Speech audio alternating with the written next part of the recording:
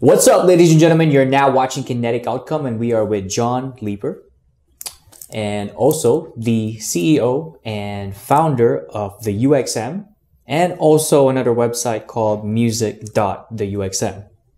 And lastly, also once a music artist. So, with 20 years of experience in various areas, including the digital world, I leave the full introduction to you. Thanks, Hector. Thanks for having me. The UXM.com is a marketplace, and music.theuxm.com is an online music community for music artists, music fans, and music industry people to network, engage, and monetize their passion for music. So those are our two main platforms at the moment. As far as my background goes, I started out in life as a musician and drummer when I was 7 years old. And I played my first professional paying gig when I was 10 years old. And from there I went on and, we eventually made an album and an EP and some things, and did some touring in the US. And when I was about 16, I also worked for a startup, a marketing startup company. It was a business that started in a guy's spare room. It ended up becoming a multi-hundred million dollar company. And so during my time with that company, that's when I got my first exposure to entrepreneurship and marketing, advertising. Because I started when I was 16, and I ended up having virtually every job you could have in a marketing company, starting with driving a truck, inserting letters in envelopes and stuff like that. And but then I went on to I became a copywriter, product development person, and then eventually a television producer and writer for TV commercials. And then from there we also did a online live television show, live TV shopping show. And then with that same business back then, parallel to my music career, we did an online shopping service. It was one of the very early, and that's how I got my introduction to e-commerce and online. And also, parallel to all that, I just was sort of self-taught in technology. So that's how I got into the kind of hardcore programming and stuff like that. And I really liked it. I just did it as for fun, but I ended up actually doing it for work for the marketing company. So that was that's sort of the quick picture of my background. And then from there, I went out on my own after I left that marketing company.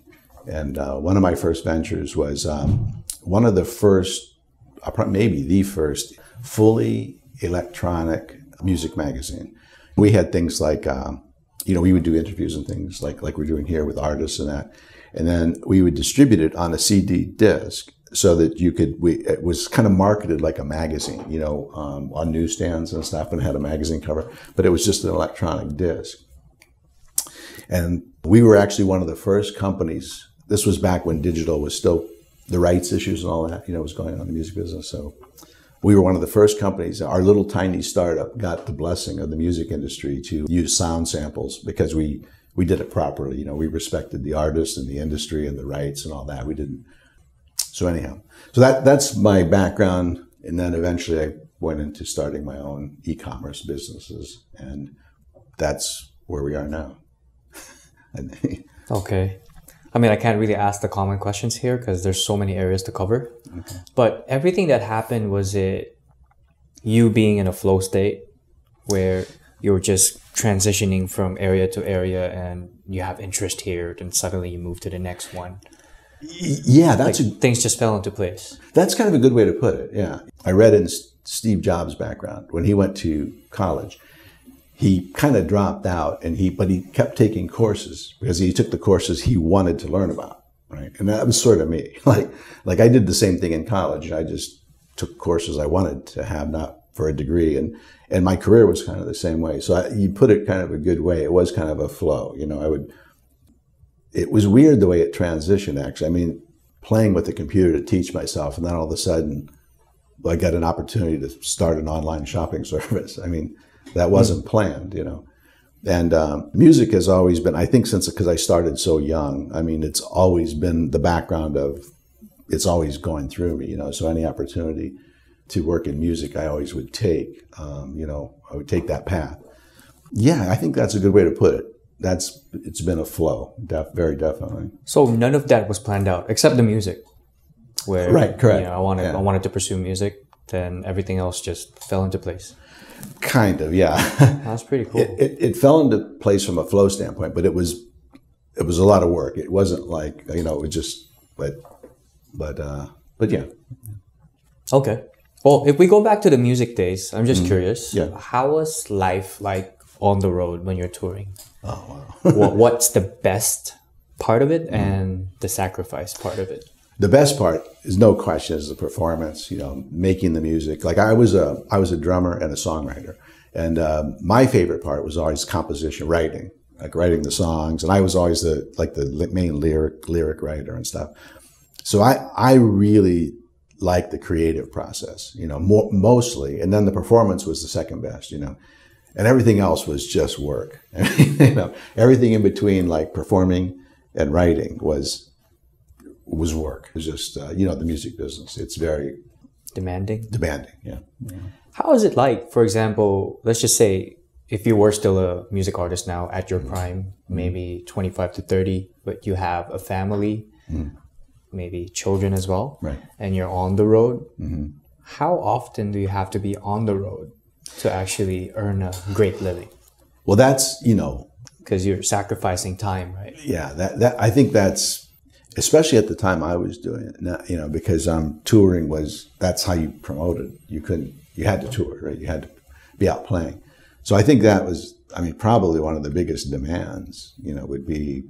Let's say in a year, what's the percentage of 1 to 100 of your time? When I was performing, it was before I was married. So for me, it was, I didn't have that issue, but we had married band members, and it was, it's very difficult, very difficult. We would play about, the way we did it was in spurts. We would be we'd play 5 or 6 nights in a row, then be home, and then for a couple days, and then we'd play again. And what we did, because we would mostly play around the area where we lived a lot. So if we played, say, 4 or 5 nights in a certain area, we could easily just drive home for the night, for the 2 or 3 days off. So we weren't too much out for a year at a time. We didn't do too much of that, but mostly it would be 4 to 5 nights a week at a stretch, and then back for maybe 3 or 4 nights off, and then back out like that. So for instance, if you're based in the US, but you're touring areas in Europe, then you might be gone for 6 months or 8 months. Oh yeah, but we didn't do overseas, our band. So we never had to do that. But yeah, that's the way the industry works. I'm not sure now. With the current state of things, I'm not sure how it works now. But digital. Yeah. But yeah, at that time, that was pretty much the only way to get exposure. Really, TV was a bit, but to really do it, to really establish yourself, you had to be out in front of people. Yeah. Okay. Well, now moving forward back to the UXM and the music site. Yeah. What inspired you to start both, actually? Okay, so it started with the music site. Actually is new. We just launched that. The marketplace was sort of a natural progression for me because I've been doing that for a long time now, starting all the way back with that company I mentioned. I've always been involved in digital e-commerce, digital marketing almost consistently. So it was sort of a natural progression for me to go into that and do, the most logical choice probably would have been just to do a straight online store or something.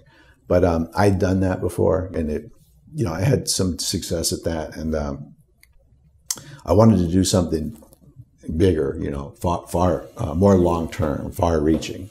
So that's what led to the marketplace idea. And we had some other ideas when we first started the marketplace.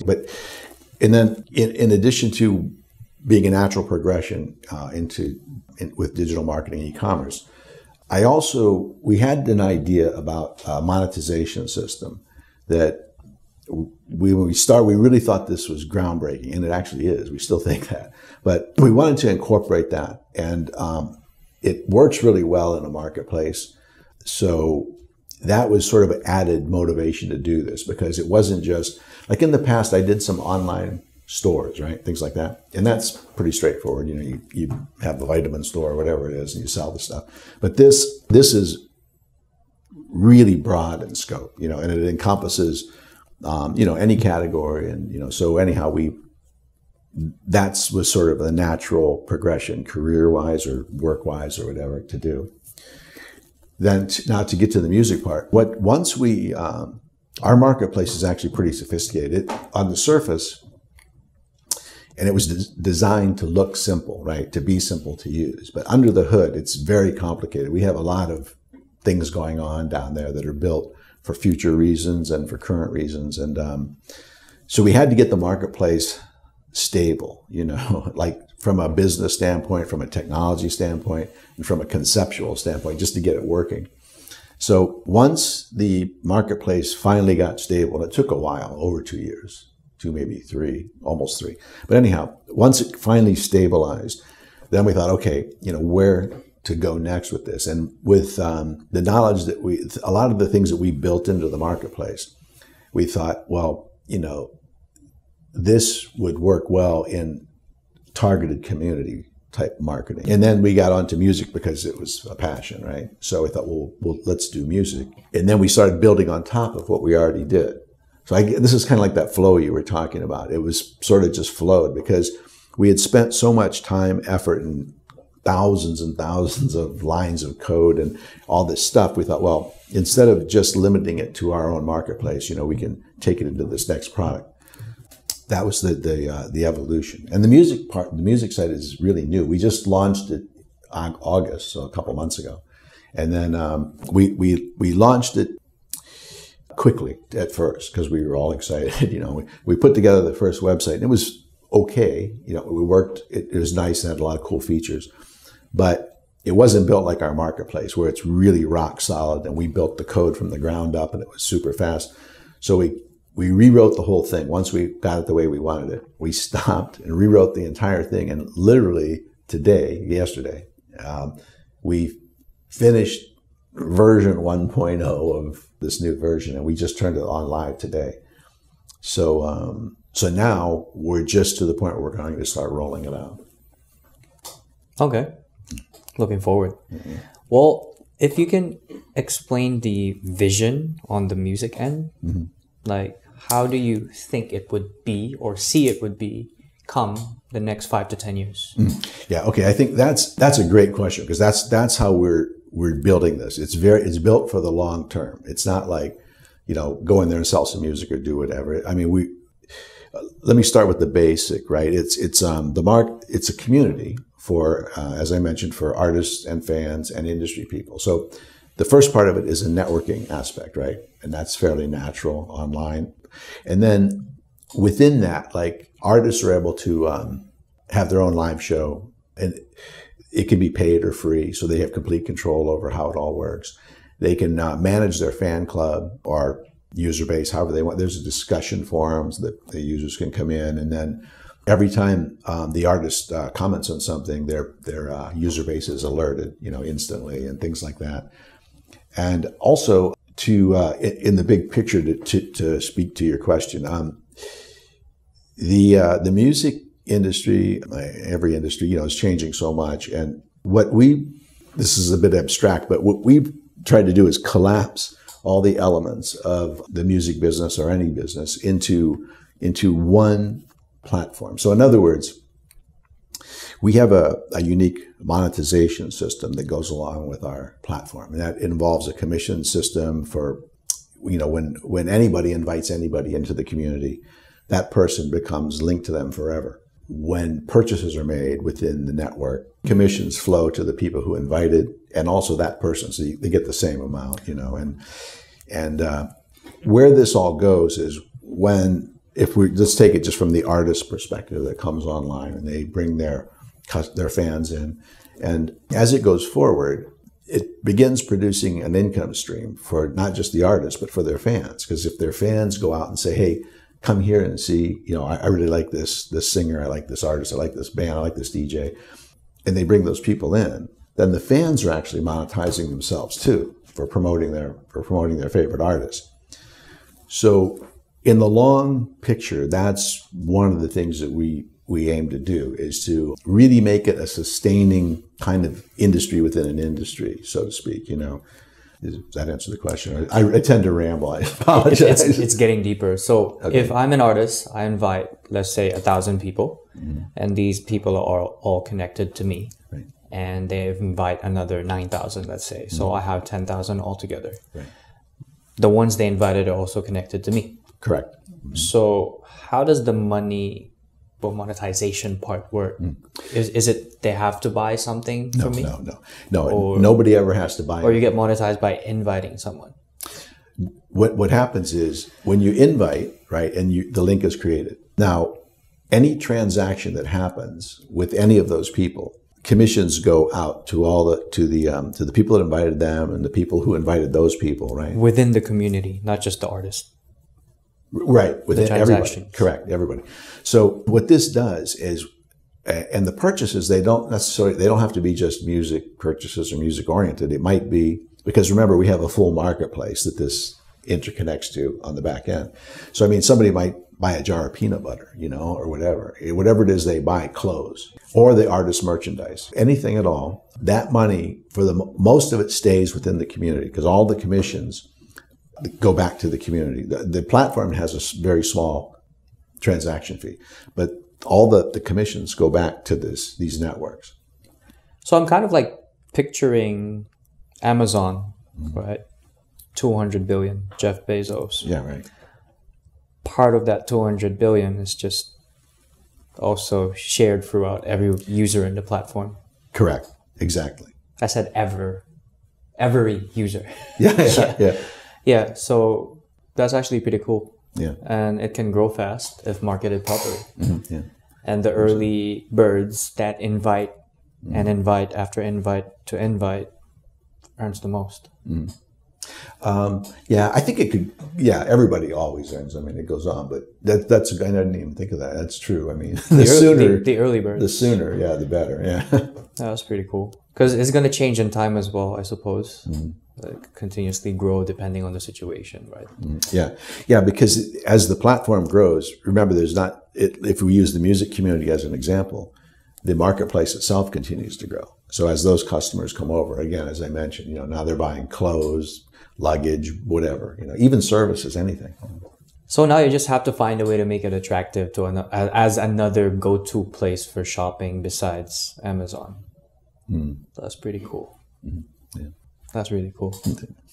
Like genius in the making. So 10 years later when you watch this, I was here. All right, cool. Next question is, I probably will create new questions in this one. Throughout your process, of course, everybody needs to make a living, right? And like you mentioned, everything was unexpectedly just falling into place. And you didn't really have a clear idea of what the future would be.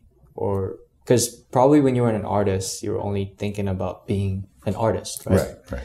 And then you got here. And there's many people in life that like to plan a lot, right? But not all the time it comes into place, right? Right. So coming from your perspective where you barely saw yourself here, what advice would you give to these people that like everything planned out? Yeah.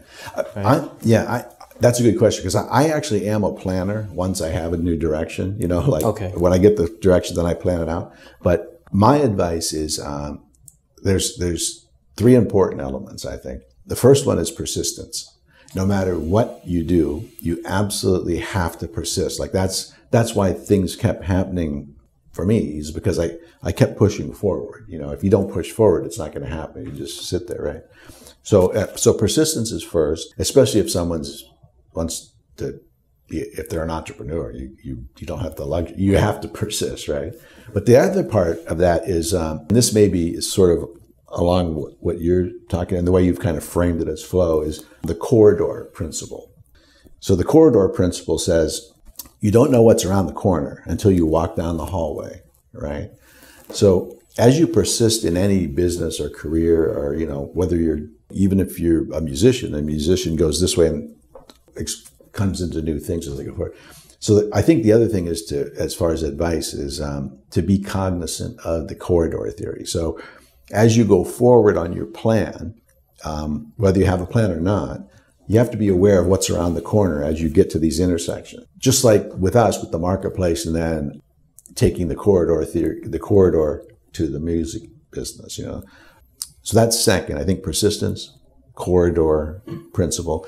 And then last is just, you have to be optimistic and believe whatever it is you're doing is going to work, period. I mean, blindly, you know. So that's the advice I have, whether planned or not planned. I think it all kind of shakes down to the same thing. You know, you just have to keep going.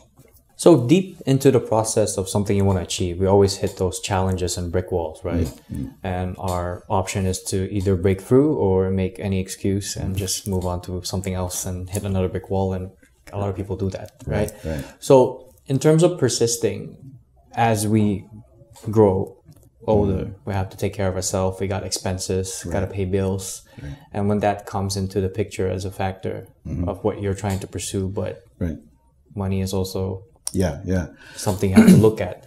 How do you push through that? Do you go for other sources of income, or you just focus on that one thing? That's a great question, because that's one of the biggest challenges everybody will face. And I think, and these are my opinions, you know, I don't know that I have all the answers, but it's just my opinion. But whatever it is you do, it has to be motivated by passion, because at some point you will hit that place, guaranteed. Nobody escapes it. You're going to hit that place where everything's gone wrong. You got no money. You got nowhere to go. You're literally on the street. We've been close to that. You know, I mean, and you have to have the passion to say, look, I believe in what I'm doing. I'm going to keep pushing through this, you know. So what am I saying? That you have to really love whatever it is you are doing. 100% or alternative incomes?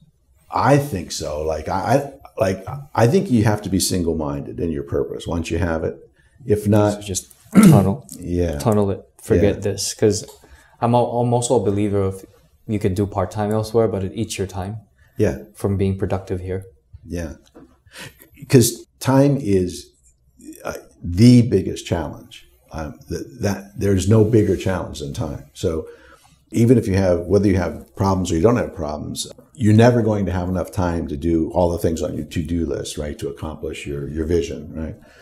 Time is absolutely always the issue. So that comes down to that decision. And I think, you know, I mean, realistically, people have to eat. So you have to support yourself somehow. You know, you've got to find the way to do it.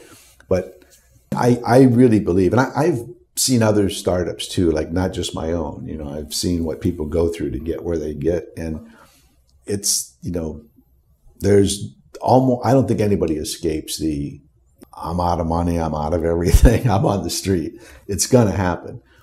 Somehow you got to plow through that, you know, whether it means doing something emergency or taking a side gig or, you know, whatever it might be. But time is the issue. So, you know, where do you put your time? That's probably the biggest challenge everybody faces, I think. It's like Rocky Balboa. Go for broke. You have to. You know. Okay. And next question is, what kind of mindset does it take to get to the level of where you are and what you do for e-commerce, like building these websites and businesses in general? And you did mention in your profile you had experiences with different companies and built it from the ground up in terms of building the profits, right? And we can leave it from there.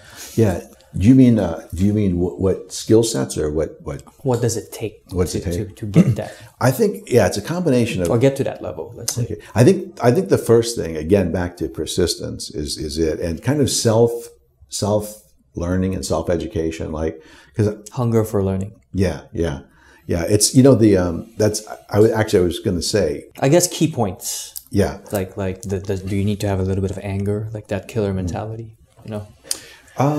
I go with passion. Okay. You know, I mean, you got to want it so bad. It's like, you know, Steve Jobs said, stay hungry. That's it. That's the prescription. I mean, he was right. If you stay hungry for what you want, you'll get it, you know. Nobody can predict time. I always say the one thing you can't predict is time. I always think things are going to happen a lot faster than they do. That's the only thing you can't predict. It might take a long time. It might not. But I guess my answer is you just really have to. The reason I say passionate, wanting to do it, is because it's so hard to do that if you don't really love it and believe in it and see the end result, you probably won't get there, because you're going to hit walls that are just so brutal. And you're saying, man, I can't go on. But you got to do it. It's like you got prime Mike Tyson in front of you and he's just jabbing you nonstop. Exactly. Yeah. And you got to say, I'm going to win this fight. And you're getting, you know, beat to death. But you still keep going. But I can do this. I can win. You know? Okay. So the next question, when we were talking about, like, you're in a boxing ring with Mike Tyson, right? So when you get to that position where everything is just not working out, I'm sure everyone goes through it. You've been through it, just confirming. Yeah. What kind of mindset did you need to go through in terms of adjusting in that moment to keep pushing forward? Because there's many people that just quit in these situations where it's already hard, it's not working out. Right. Yeah. They just think of every worst possible case scenario and just quit. Right. Yeah. Like, how do you persist? You have to be an optimist. There's no other way about it. That's what I believe. I mean, because every single thing that happens to you, if it's good, then it's good. If it's bad, you at least learn. As long as you learn something from the bad things, I think that's sort of the mindset. It's optimism, but not just rose-colored glasses optimism, but knowing that what's happening to you, you're going to turn into something positive. Because every time you do something wrong, you know not to do that minimally, right? But generally you learn more than that. You know, you learn, well, why didn't that work? And you kind of see why and stuff. So I think the mindset is just to always take dig the gold out of whatever it is that's happening. You know, you have to do that. I think there's no other choice. Again, it's like, as you said, otherwise you would just give up, you know. I mean, attitude, right? Yeah, for sure. Like, absolutely. Even if 80% is chaos, when you're out there with people having conversations, or maybe you're on your next, if it was a business you're building, on your next potential business deal and meeting, you have to be at your best positive state. Yeah. And that's probably the toughest thing to handle. So how were you handling that in your earlier days when you had to transition? Because you got to get through that growth, right? There must be a moment where it was really tough. Oh yeah, many. Yeah, there like were mentally tough, many. where you were just, I don't know, not everyone goes through depression. It's more on crazy pressure. Yeah. And people can see it, and it's affecting you emotionally and just your mind. Yeah. Once in a while, for me, I just keep trying to plow ahead, you know, kind of, you know, but sometimes it's good to just disconnect. I think especially for someone that's really motivated, you know, they're always working. Once in a while, and not too often, but once in a while, it's good just to say, you know what? And I have reached this point a couple of times. It's just like, I'm shutting everything down. I'm going to watch a movie. You know, I'm going to escape for like 3 hours, even though everything's crumbling around me, you know, but sometimes you just have to clear your head. And for me, and again, everybody's different, I think, but for me, I know I've hit that point if I suddenly feel non-productive, because as I go through the day, I feel like I get a lot of stuff done. Every once in a while, if I get to a point where I'm not being productive, you know, no matter what I try, I'm not producing anything that's of value. I'm just spinning my wheels. That's when I know I have to just stop and disconnect. Even, you know, just be it for a couple hours, but just to erase your mind of what you're thinking about. And I remember back, you mentioned in the past, I remember like a long time ago when I was first doing these online e-commerce projects and stuff, and I was actually coding, you know, myself, and I'd work like 2 days straight without sleep, you know, the typical programmer thing. I remember there would be times when I would suddenly have a problem and I couldn't get it, you know, why can't I get this? And I would work on it for like hours, 2 hours. And it's just not working. And I thought, okay, I'm going to go home and go to sleep, right? And I would come back after sleeping, the next morning or whenever it was. The answer would happen in like 30 seconds. I would solve it. So again, there's just a point sometimes I think where you do need to just disconnect, clear your mind. Think of, whether it's just sleep in that case, but, or, read a book, watch a TV show or a movie or something, that can help sometimes. Have you experienced burnouts? Yes. Like where long breaks are necessary, like a week or two? I've had a couple times when I felt burnout, yeah. How long was your longest break before you started feeling that urge to, okay, I must start working again? I think I only had one time where I took a long break. It was a long time ago. I had one in my, one position I had was to turn around an e-commerce company. They had spent a year and a half, spent a lot of money, and they had 0 sales, And anyhow, we did it. I came in and we turned it around in like 3 months. It was really, and so we went really hard at this for like about 18 months, I think. And I crashed after that. I really crashed. I remember, I don't know what happened. I just lost it. I was just drained because it was really brutal to get it, but it was successful. It was a weird sort of duality to it, because on one hand it was great success, but I really burned myself out.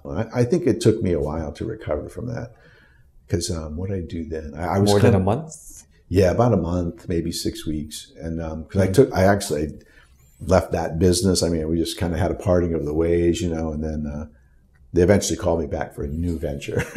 but yeah, that was probably the only time, I think.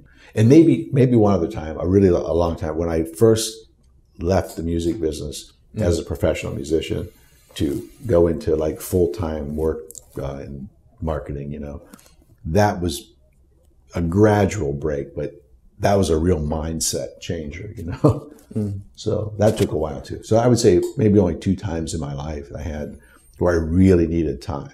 What are the symptoms of burnout, like really bad, for your experience? For me, you lose your passion for what you're doing. I'm always passionate about whatever I'm doing. It doesn't matter if it's, the simplest thing or something big. But when you don't have the passion anymore, that's burnout for me. That means, okay, I got to stop this and get my head back on, What about like feeling lost all of a sudden? You're like not in sync of the goal and having negative thoughts. I think that's kind of the same thing. Like to me, that would be the same thing. Like it's you just want to rest all day. Well, whenever I get that like those times, it was when I lost the passion. Everything seems to go wrong. Nothing works. I mean, it doesn't matter what it is, even personal life, business. I mean, for me, I've always pegged it to, if I lose my passion about something, there's something wrong. I got to step back and recollect myself, and usually it's burnout. I mean, actually it only happened a couple of times, and both times it was at the end of a really long stretch of nonstop, like going against the wall. Yeah. Right. Okay. So next question, this connects as well. Through that phase, like the burnout or the tough phases when you're building whatever you have to build, how is the support system playing a great part into this process? Your friends, let's say, or your core friends, family.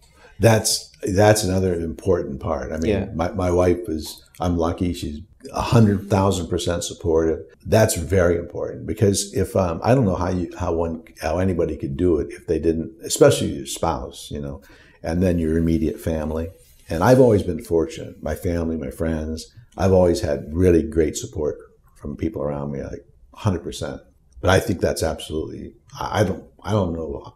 I don't have a frame of reference for what it would be like to not have that because I've never been in that situation. But I can't imagine it. I would be, because it's your whole life, right? You really need everybody to be with you, So you vent out in those really, really tough times to these trusted people. Oh yeah. Okay. Yeah, and if when you're really supported, it's it's there and it's consistent. You know what I mean? It's not like qualified support. It's like they're always there. It means you kind of don't have to worry about it. It's a huge thing off your shoulders. I mean, if you had that, like I said, I've never experienced it. I don't know how anybody could do it. It'd be really hard. It'd make life really hard. Yeah. Cool. And next question is, what impresses you about yourself? I think that's a good question. Okay. All right. It's like, you're just, wow, I'm so good at this. Like, not ego, but I'm just really good at this. I think creative problem solving, like coming up with creative ways to do things. And like, I think I've worked with a lot of people who are experts at what they do. And sometimes I'll have an idea that I want to do. And everybody's like, no, that's not going to work. Like that really can't be done. And then when we work together, we do get it done. It happens. And I think, and then they're happy because they think, wow, that's pretty cool. So maybe that's something that I think maybe adds some value, because whereas most people generally just accept the fact that the experts tell you it can't be done, that it can. I always find there's a way to get to the end point one way or the other, So to put it in another way, you're like someone that finds a yes to the no's. Yeah, right. Just saying no, well like, put, yeah. no, yes. Like, no matter what you say, yes, I'll get it done. Yeah. Okay, cool. And for the upcoming question, all of us cannot fit in with everyone, right? We can't satisfy everybody, which means we're always going to have really good supporters and we're going to have enemies. Right. Yeah. Especially if you are very polarizing as a person, right? So the younger we are, the more aggressive we are as well. So I haven't met you in those days. I wish I did. I want to see the difference. How did you handle the non-supportive ones, or the ones that always seem to not trust you're going to make it? Yeah, that's a good question. That's kind of a tough thing. There's been a handful of people like that, of course, they encountered. I guess it kind of depends on my position at the time. Like, if I was working within another project, or it wasn't my business, then you have to deal with them, right? You have to work with them. Did it affect you, or you just move forward? No, it didn't affect me. But, okay. I know what you're saying. It can be a little bit challenging. But I just keep on my own path. I guess that's all I really know how to do. I just keep going along. And it becomes like maybe they're irritating a little bit. But you just keep going, Okay. Yeah. There is no choice anyway if you have to work together. Yeah. Just get the job done. You got to do it. Yeah. It's always best to work together with people, no matter what, even if you don't like them, I haven't had that situation too often, but you have to make the best of things with people, because you have to work with people. Have you experienced working with people that you can feel don't like you, but in the end of the project, you liked each other? Oh, yeah. Yeah, okay. For sure. Absolutely. All right. Yeah. As I mentioned, I had a couple technical people I worked with. I remember one case, just a quick example. There was a guy that everybody kind of treated him kind of like an outcast in a certain way. And then he and I were assigned to kind of work together on a project, right? In the beginning, he was like, who's this guy coming in, right? He's going to tell me what to do, and I know everything. And he did. He was very brilliant, right? But by the end, we were like really good friends, and he really hated it when I left, when we split. So yeah, it was a complete turnaround, Okay.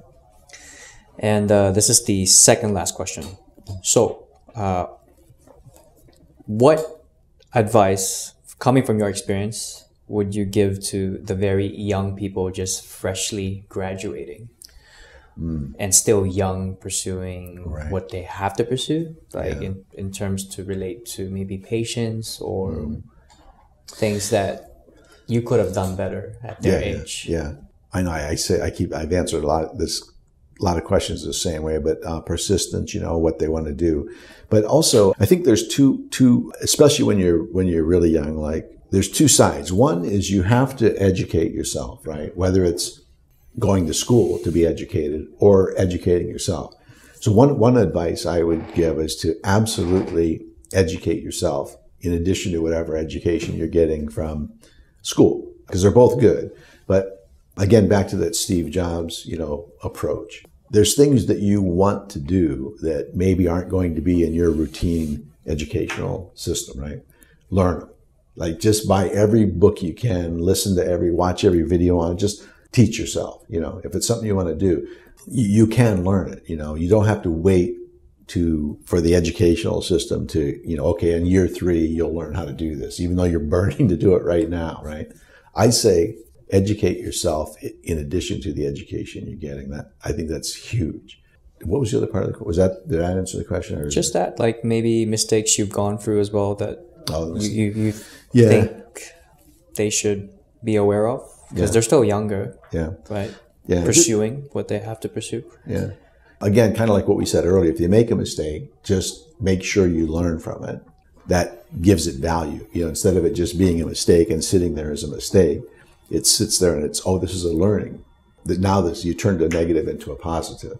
So learn from the mistakes. Don't feel bad that you made a mistake. It's like, oh, I messed up. It's like, okay, that didn't work. So what do I learn from that? What can I gain from it? And then, as always, keep moving forward. Just never stop moving forward, because then you're going backwards. Okay. That's about it? Yeah. All right. And the last question is there anything you're excited about that you would like to share that you're looking forward to at the end of this year, Q4, or next year or the years to come? Yes, exactly. Actually, today is a good day to ask me that question because, as I mentioned, we just relaunched our music.theuxm.com. I'm really excited about this, like huge excited. We just got the technical part done, like literally yesterday or today. And over these next month or so, we're going to really start to roll it out. And I'm very, very excited about this. And in fact, on October 25th is the official relaunch day. And we have a show scheduled. PSTV is doing a special live show. And they've invited some guest performers. Everybody go to that and watch it. It's going to be great. But I'm really excited about music.theuxm.com and what we're going to do with that as it goes forward. So, right now, that's what I'm really excited about. Okay. Well, ladies and gentlemen, kinetic outcome. And before we are out, I'm just going to mention again, I will drop the websites, the links, and also his details, so you can check his profile as well. And thank you so much, Hector Tammo, John Leeper. Pleasure to have you. Thank you, Hector. Our aim is to provide value. So if you like what you watched, make sure you hit that like button, leave a comment, and subscribe. I'm also a financial advisor based in Hong Kong, so feel free to check the description box for my details and email or DM. And if ever you need video and photography services, the phenomenal videos you're watching right now are filmed by Edry Mendoza. Lastly, if you love hip-hop music, rap, R&B, singing, whichever that sounds amazing to your ears, because I always do a lot of experiments with it, feel free to drop by my channel at SCF Saint or Saint Crossfade. Appreciate you for being part of this episode and more to come. Till next time.